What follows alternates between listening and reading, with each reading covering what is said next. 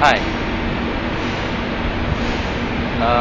this is Glory Adolfo. Okay, I will show you this time the how to calibrate the control valve and also to identify the parts of the pneumatic control valve, the instrumentation accessories.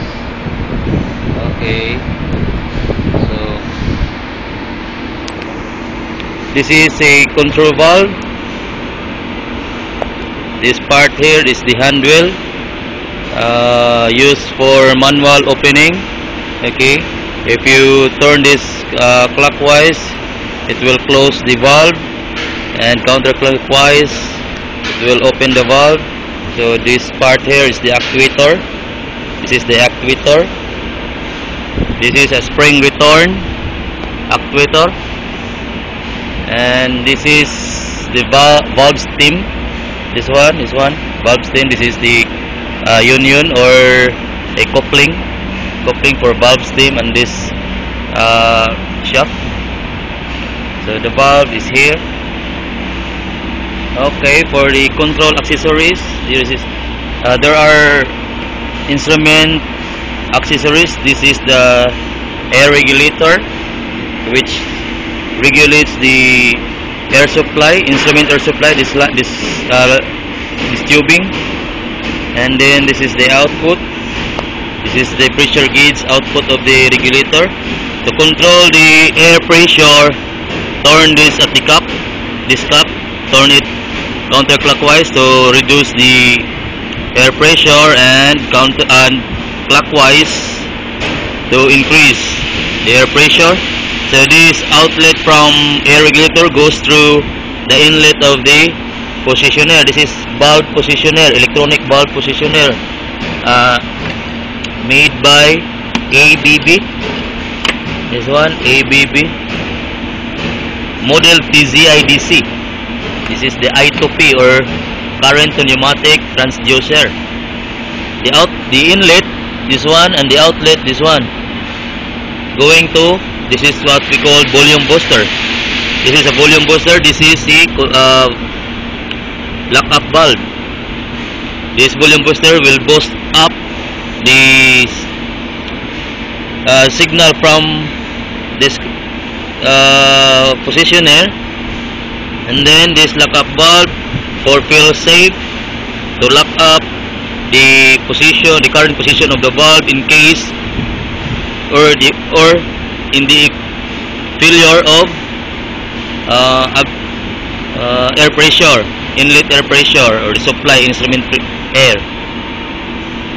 So okay, so this is the calibration setup. This block here is the 744 process calibrator. Okay, in the valve positioner, we have a terminal. This terminal here is the command terminal from the DCS, and this terminal here is the output signal or feedback signal going through DCS. These two terminals, this one and this one, used for digital or alarm, but in this case it's not used. Okay, so this wiring here is the command signal. We disconnected it, this wire, because we use the process calibrator as our power supply or our command signal, the function generator. And also we use the DMM or digital multimeter, also made by Flock, model 875. Okay, this is measuring the milliamp output at the feedback of the positioner. This is in place in series. Okay, this is the now at 0%. So we expected to measure a 4 milliamp. So this is the actual value, closer to 4 milliamp, and the 100% we expected to measure at 20 milliamp. Okay, so this is very simple how to calibrate this positioner. Okay, now this button is mode, and this one is enter. This two here is up and down, scroll down and scroll up. Okay, to calibrate, we perform auto calibration. Now we push the up and down simultaneously, this one, and then press the enter button once, and then I count down 3, 2, 1. Okay, now we are in the configuration mode. No, yeah, we are in the configuration mode. This is a type of actuator is in linear, since the actuation is up and down, so we use the linear. In case the actuation is in rotation, so we use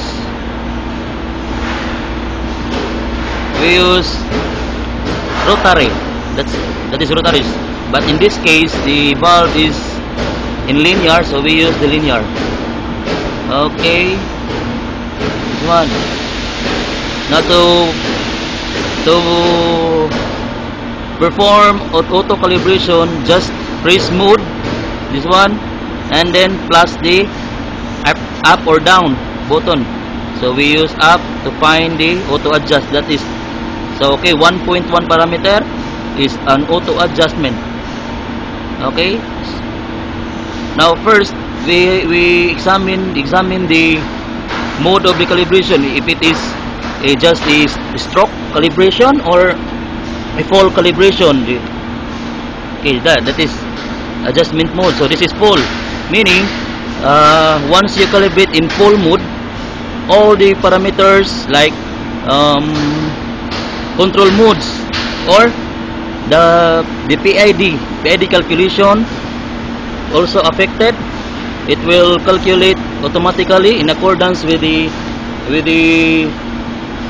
travel of the steam. Okay, so this is to perform a calibration. A full mode is good. Okay.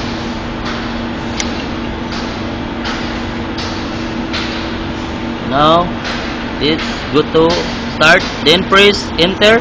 A countdown 3, 2, 1. Okay. Oops.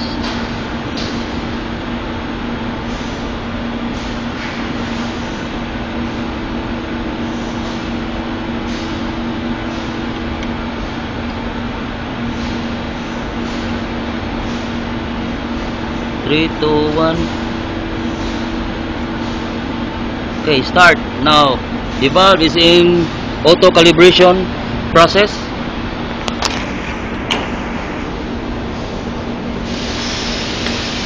Okay, you can see now the valve is raising up.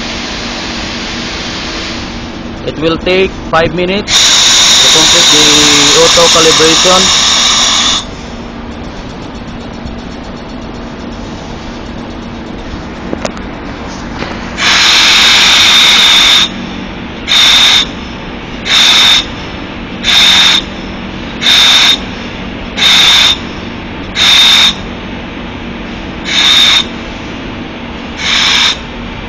This valve used for flow control valve. This line here is water line. This is a spray water going to the steam line to control the temperature of the steam. Yeah. So that you see thermo RTD. Temperature element there, this one, so that will sense the actual temperature of the steam, and if the actual temperature of the steam is very high compared to the set point, so it will the controller at the DCS will send signal to this valve to open a specific or an appropriate amount of water to control the steam temperature in accordance with the desired value. Okay. We have also a motor operated valve here for isolation.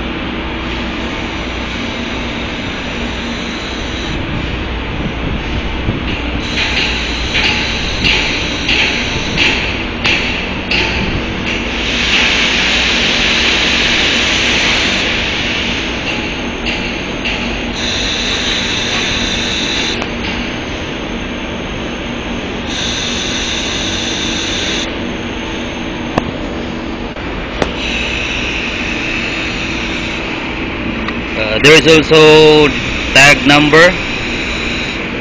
Okay, this is the KKS tag number and the description of the control valve, spray water flow valve to the superheater station.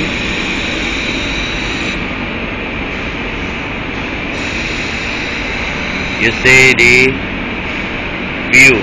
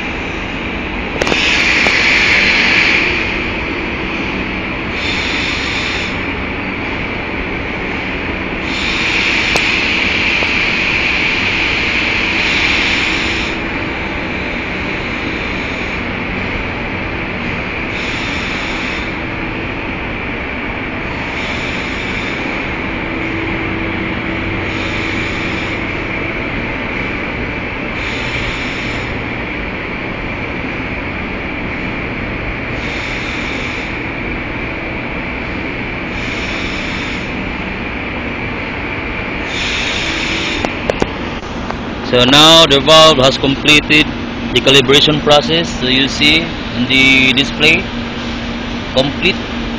Okay. So we will save the new values.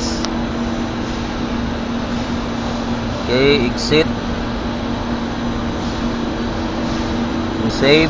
Countdown 3, 2, 1. It's now all saved. So it goes back to the original position, the 0% as described on the process decalibrator. Now we will apply 25% opening of the valve. So we expect 8 milliamp reading on the ammeter. Okay, 25%. Enter. So the valve is now here the indication 25. Okay, 25. So now we look at the milliamp. Okay, the output is also 8 milliamp DC. Okay, now 50% we expect to read out 12 milliamps. Okay, the same 11.98, the same as 12 milliamp. Okay, also 75 for 16 milliamps.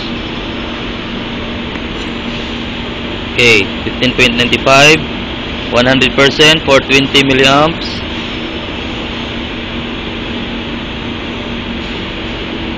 Okay, now it's more closer to 20. Also 75. Okay, 50. 12 milliamps.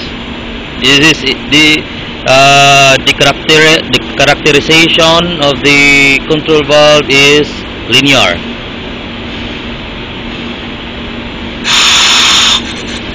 Because the input value, the output value is in linear function to the input value. Okay, 0. Very good.